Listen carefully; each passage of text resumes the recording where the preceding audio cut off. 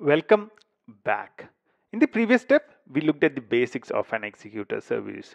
We executed a number of tasks using an executor service. In this step, let's look at how to return values from threads. Let's create a new class. I'll call this Callable Runner. And I will add a main method in here. And let's maximize and let's get started.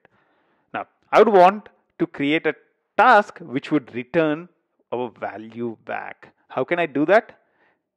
Let's see that in this specific step.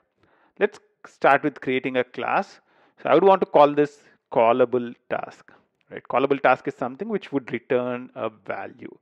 So until now, to create threads, we were implementing a runnable interface. But for implementing a task which returns value, we have to implement a callable interface. And now I can go and say, let's import callable first, java.util.concurrent, and let's now say add unimplemented methods. This would create a method called call. What I'll do is I would want to return a string back. So let's say callable of string. And instead of returning an object, we will return a string back as well. So what we are doing in here is we are creating a call method which would return some value back.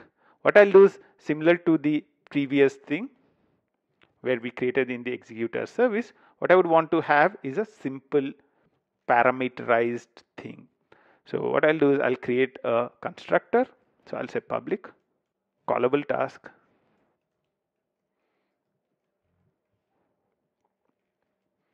and say it's string name. So we are giving a name to this task and we'd say this dot name is equal to name. And I would create a field called name in here.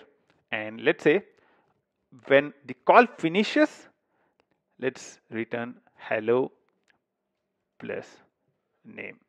And also one of the other things I would do is make this wait for a little while. So I'll say thread dot sleep 1000. The reason why we are making it wait is typically when you are executing a thread, you do a lot of processing in it.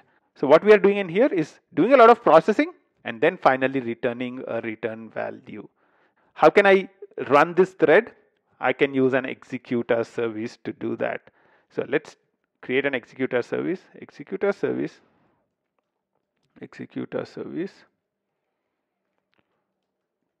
is equal to executors dot, let's use a fixed thread pool of size 1. Let's import it in, import concurrent. Okay, cool. Now I can execute this callable by executor service dot submit. Until now we were using the execute method. So the submit method can be used to execute a callable thing. So something returns a value, then you need to use this submit. So the task is new callable task. And I can pass in, let's say, in 28 minutes. So new callable task of in 28 minutes. I can take the thing and assign it to a new variable. So I'm assigning it to a new variable saying welcome future. So what we have done until now is we did a submit and we are taking the value and put it to a future of string. So one of the important things that you need to note is the future of string in here, right? So this is a thread. This is what? This is a thread. The thread would only complete execution after a little while. So this would be executing in parallel to the main method. So for example, if I have some code in here, let's say I'll say sysout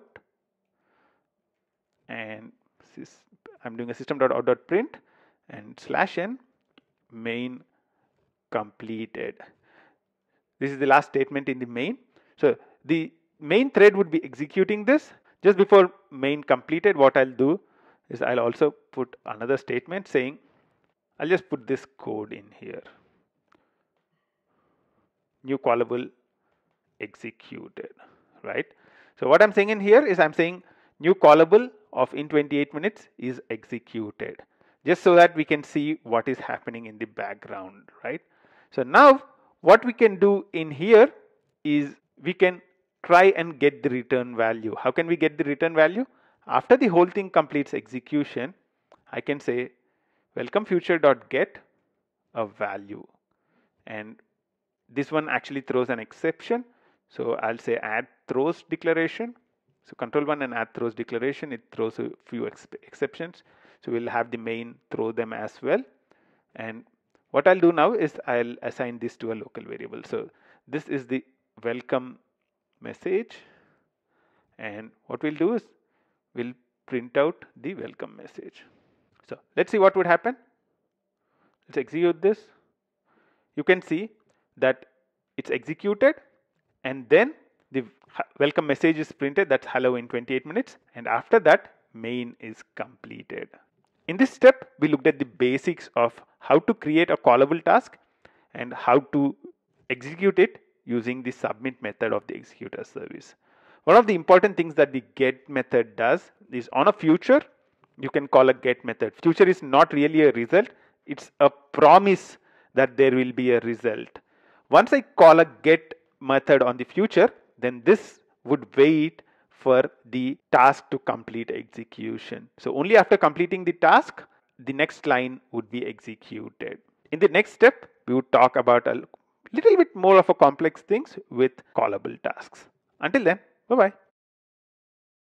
This video is part of a Java course with more than 250 steps helping you become an expert on Java. You can find the complete course details in the description of the video. Along with it, you can also find the details of a free PDF with 200 pages of awesome code examples in 28 minutes, creating great programmers.